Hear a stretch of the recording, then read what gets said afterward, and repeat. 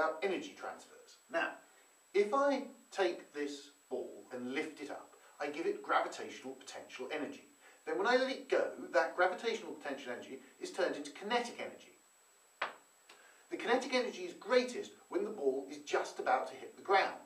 Okay? So gravitational potential energy turns into kinetic energy as the ball is falling. When the ball hits the ground, some of that energy is lost as sound, it makes a sound, and most of the energy is turned into elastic strain energy as the ball is deformed at the bottom of its bounce. Okay? Some of that energy then gets turned into heat, but most of it comes back as kinetic energy and the ball bounces back up again. So the cycle is gravitational potential energy turns into kinetic energy, turns into elastic strain, some of it is lost as sound and heat, then it's returned to kinetic energy, and then finally to gravitational potential energy when it comes to the top of its bounce. Right. Energy transfers in power stations. In a power station, you take the chemical energy from the fuel, you burn the fuel in a boiler to create kinetic energy in steam. This steam is then used to turn a turbine, which creates kinetic energy in the turbine.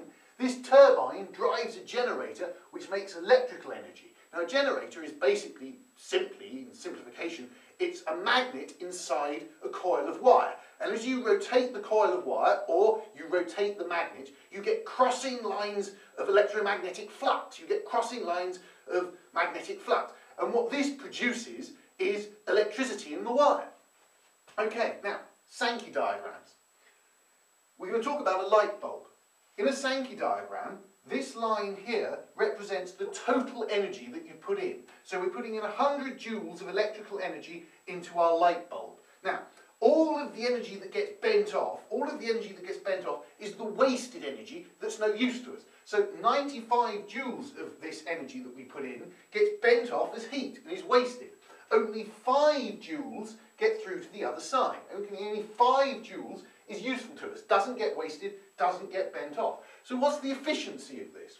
The efficiency of a process is the useful output over the total input times by 100. So in this case, we put in 100 joules of electrical energy, but we only get 5 joules of useful light out. So 5 joules of light divided by 100 joules of electrical energy times 100 gives us 5% efficiency.